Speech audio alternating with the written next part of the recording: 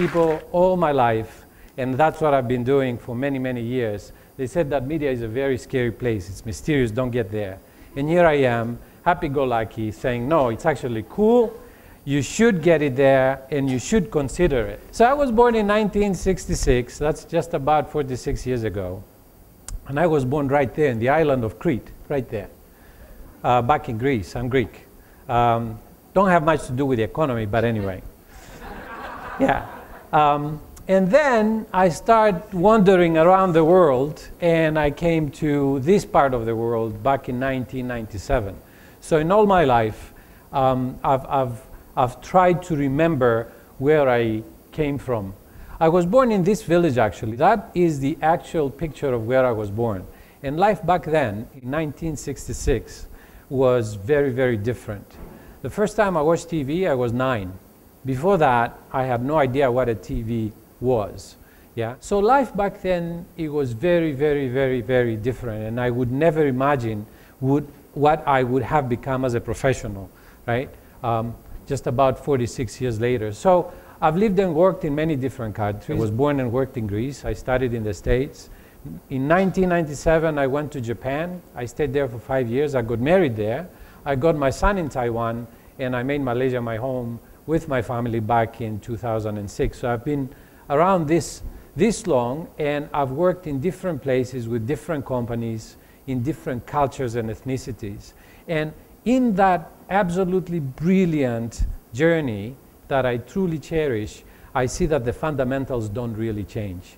And the afternoon today and the speakers before me truly managed to touch a couple of really hot buttons that I think you need to consider when you are finishing up your studies and when you're considering getting a job. And I'll come back to that also. Why did a village boy choose media? That's really the question a lot of people ask me. So I'm going to tell you my story. I really liked a structured expression of creativity. I didn't really know it back then, but now when I try to think what happened, that's what I can decipher. Jeff, I'm not a copywriter, but that's what I think it was really. A structured expression of creativity. Keep that in mind. Above all, I really like people. I like to work with people. And living in a small community back in the village, it was all about people. It was all about people staying together, supporting each other, and sharing. And that stayed with me throughout. My dream was, when I was in school, to get to the Math University of Athens. That was like the best thing anybody could get. And I did. Absolutely did. And I loved math. I loved math and geometry, because it was giving me that structure and allowed me the creativity to solve problems. But as soon as I went there, I hated it. I just hated the guts out of it. And so, after a motorcycle accident that I watched a lot of ads, I realized that that's what I wanted to do. So I went to the States to study advertising. I still didn't know what media was all about until I got a basic course on media from that crazy professor, Kent Lancaster. If you Google him, he's still alive, God bless him. And that's when the penny dropped. That's what I thought, my goodness, that's what I really want to do for the rest of my life. And that's indeed what I've been doing ever since. Media planning, and all that has to do with media. So my quest was to become the hottest media planner in the face of the planet. But I have a bit of a problem explaining what I do for a living ever since, because different things mean different things to different people. So I have a hard time explaining on what my friends think I do, on what my clients think I do, on what the media owners think I do, what my parents think I do, what I think I do, and what I actually do. Very, very split personality. So with that, what is media? If that's something, if my hypnosis worked, and if you really want to consider that, what is media? If you take any basic course, and I'm sure you have, if you are communication majors in media, they're going to tell you all sorts of stuff about reach, frequency, efficiency, effectiveness, GRPs, TARPs, ratings, impressions, and all that sort of thing. They will even give you formulas to learn. And they will tell you lots of stuff that is very, very structured and seem to be very mathematical and numbers oriented. A lot of analysis and research. I'll tell you what media is not. And media is not math, is not formulas, is not all that jargon. It is not putting crosses in boxes, Jeff. It's not a backroom job, and it's not an administrative room that really links to finance, because the truth is that we basically manage all the advertising expenditure. Currently, it sits at 11 billion ringgit in Malaysia that goes through our hands. We need to invest that. But we are not that finance room that really manages the budget. We're way more than that. So what are we? What is media? Media is the engine room for great media ideas that really work in tandem, hand in hand, from the beginning with a creative development. Media is the one to determine what is the right budget, what is the right target audience, because you know what? You can create the best advertising in the world, and if you choose the wrong vehicles to put it through, you will not reach your consumer, so you are going to fail. And at the same time, how you activate that big idea into the real connection time with the consumer is where media steps in. So everything that you've heard today about creativity, about strategy, about account planning, even copywriting, has to be driven hand in hand with the media development from the beginning. The old model was, and I lived through that in New York when I was working there, seriously, it was the guys would do a TV ad and a newspaper ad and a magazine ad, and after all the things were done and dusted, they would come to me, literally, the media planner, they will say, make me a TV plan. Meaning, how many spots am I going to put in which channel, and that was it. Digital didn't exist by then at all. We didn't even have email. I used to do plans on a typewriter, believe it or not, with wipeout if you do a mistake, and the secretary would have to type it and fax it. Do you know what teletext is? Yeah, have you seen a teletext machine with these cards that have holes in it? And it goes and then the message passes across? That's how it used to operate. Not anymore. Media is all the way from the beginning, in the beginning, and controls the audience selection as well as how everything is deployed. And the media planner's role is all of this stuff. It's quite exciting, in fact, and I do agree that the way the marketing environment has increased to become is truly giving you an opportunity to find your niche and excel. The media planner has to research well, has to invest wisely, has to have a critical mind, has to have an analytical skill to understand what people do. It's all about people. The numbers can come easy, and the computers and the analysts can do that. But the idea and the strategy comes fundamentally from an understanding of society, an understanding of what is happening in the world. And if we can't do that, we cannot really be good media planners. Sounds like a superhero job, because even though the other disciplines of advertising are a little bit more focused and specialized, this one is more multitudinal, so to speak. And I can guarantee you, if you will work in an advertising agency, correct me if I'm wrong, but most of the times, if something goes wrong, the media, go ask the media, go ask the media. The media's fault, the media didn't plan it well. I haven't really heard anything that the creative was not done properly. It was always the media thing. So you got to be a superhero to really manage that, and in order to manage that, you have to have fantastic people skills. You have to have fantastic connections within the agency and with the partners that really try to drive the process and drive the outcome and drive that big idea, right? It's a love affair. I think everybody talked about that, and by the way, I didn't edit one bit of this. I just deleted a couple of slides to make it shorter. It's a love affair, and if you don't love what you're just about to do, who you're doing it with, where you're doing it at, and for what brand you're doing it for, don't do it. Choose to do something that you really love and be good at it. It's okay to try, but if you invest the time, I think Sean put it very, very well. Be excited about it. Passion is very critical if you really want to succeed.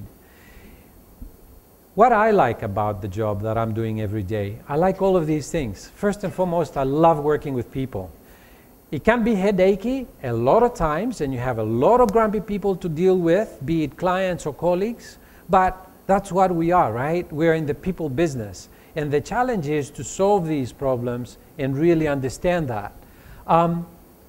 Problem solving is really a challenge always, but something that keeps you on your toes all the time. And really adds the spice, the sugar, the pepper, the salt on everything that you do. And it really makes our job absolutely fun and interesting.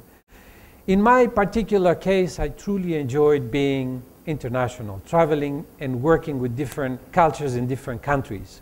I'm not planning to go anywhere anymore, but I had my share fare. And I think that many of you might be also from an international background. And in fact, today we had speakers who are not Malaysians, like me. Yet, look what is happening. We live in an internationally connected village. It's not boundaries and countries and ethnicities anymore. And it's all about always learning and creating and adapting. And that creative thinking that really pushes you to thrive. What was it, flow? And all that stuff was great. It's absolutely the case. I never have a boring day, I can tell you that. And like Sean put, like the day in the life, I can't. I have no idea what's going to happen tomorrow. I have no idea what's going to happen on Monday. And most of the time, every single day, I change my schedule for the week at least 5 times every single day. It's exciting. If you can't thrive in that, ain't the job for you. Right? You got to go and do something else, because that's how fast and exciting, in my opinion, it is. We work hard and we play hard. I think having fun is a very key part of what we do. So I'm pretty sure every agency, but in OMD and PhD, we're trying to make it a little bit different. So what do you need? What do you need to develop now and to be successful? Of course, you need a sense of fun, but you also need to put your media sombrero on. Commitment and passion to learn are key. And I think that it permeates the media sombrero. It could be the creative sombrero, it could be the copywriting sombrero, it could be any sombrero really. It's all about the love and the passion to learn. I'll give you a couple of success tips because I picked them up along the way. I didn't find them written in a book, but from different people that affected my life positively, I just put them all together. First of all, remember that the only constant is change. And if you don't see change as an opportunity to thrive in it and embrace it, ain't gonna go far. Second, learning has no end. And all of these people who are the know-it-all type of guys know nothing. And you're gonna meet some of these in your life. These smart Alex who think they know the world. BS, they don't. My favorite author, Alvin Toffler, said, the key to success is learn, unlearn, and relearn. And that's going to really determine literacy for the 21st century. Teamwork will be very key. It's going to piss the hell out of you because you're going to have the ones who are goofing off, the ones who do nothing, the ones who know it all, the ones who bulldoze everyone. You're going to have the ones who compromise. But no matter what, teamwork is going to be the key if you really want to succeed. Because at the end of the day, and he was absolutely right on the strategic presentation, the client is the king. We work for that. They pay the bills. And if we don't have teamwork, it's not going to really happen. You got to learn how to lead. You got to learn how to follow. And if you don't, get the hell out of the way. One of the two will have to happen, right? And finally, attitude, IQ, and EQ really, really counts. I cannot stipulate that. I can control and I can mold your behavior when you join OMD or PhD. I can tell you anything I want on how to do on your job, otherwise you don't get your bonus or whatever else if I am a stupid dictator. Your attitude, your heart, your mind, I can never control. That is your passion. That is where love comes in. So attitude will count. I see a lot of people and a lot of young people who don't have that. Somebody said that a lot of, some of the new ones, they think they know it all. I think it was Sean. True, some. Don't be one of them. Because they're not going to go far ahead, guys. Be humble from the very, very beginning. Expect to pay your dues. My brother-in-law, God bless him, he joined the heavens some years ago. He said, you put your head down, your ass up, and you work. You work. It's the work, the work, the work. Nothing else. And once you get that done and it's good, everything else will follow. Because we see a lot of that thing where I did a little bit, okay, now I want money and promotion and everything else. And unfortunately, we compete with each other and we offer it, and that's not really doing you a favor. Expect to pay your dues, guys, and pay them well, because it's going to give you experience. It's going to give you depth. Money will come. Guaranteed. Eileen said that, and she's right. But the depth of the experience that will really take you from good to great comes only with hard work. Set high standards, and high standards with honesty and integrity. They will drive you to where your vision is. You're going to come to the crossroads in your professional life a million times. What choices you're taking are going to determine if you're going to succeed or if you're not going to succeed.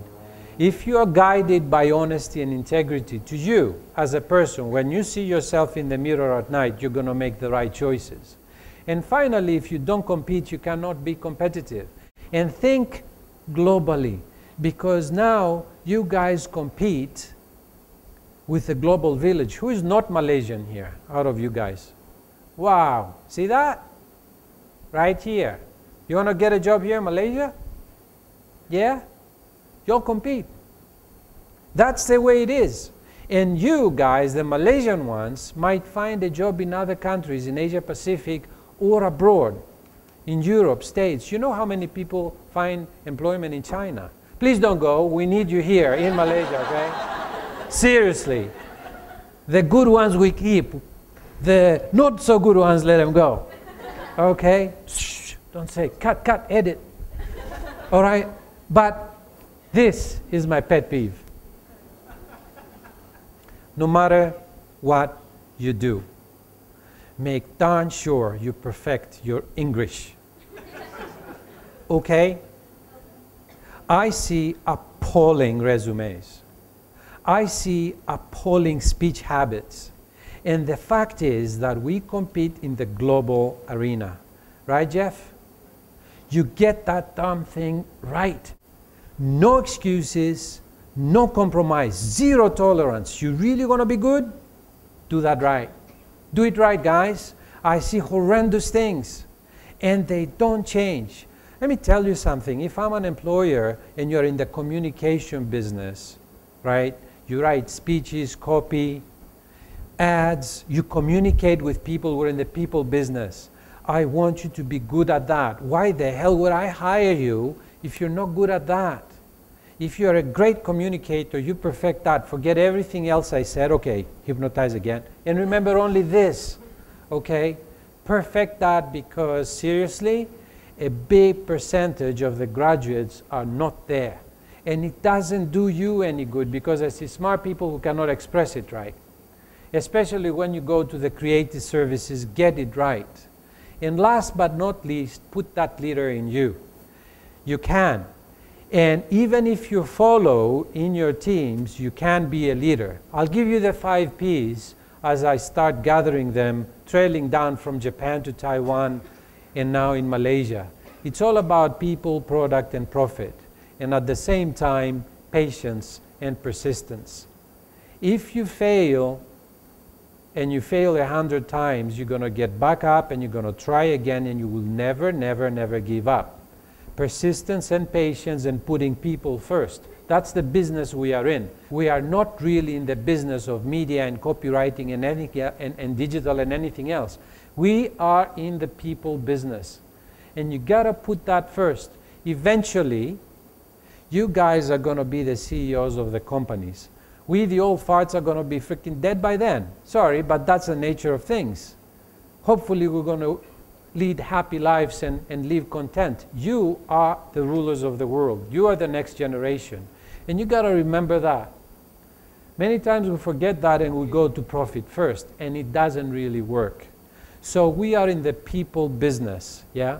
You remember that. And you remember that everything happens and gets activated in that leadership mode in you because of the power of we.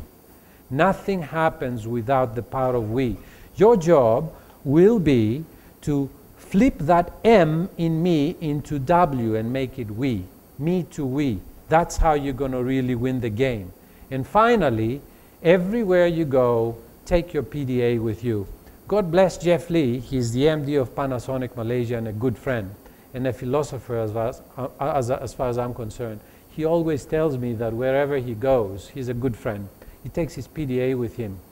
He says, I'm taking a lot of passion, discipline, and action. Discipline is the toughest bit. Usually, especially the younger you are, the more passion you have, the more action you want to take. But if you don't put that discipline to guide that and guide you in that process, you ain't going to succeed. If you are like that fire, hot, burning fireball, you will have two choices. Either you will let it burn along the way and destroy things, or it's going to shoot up and be a great star that is going to shine bright.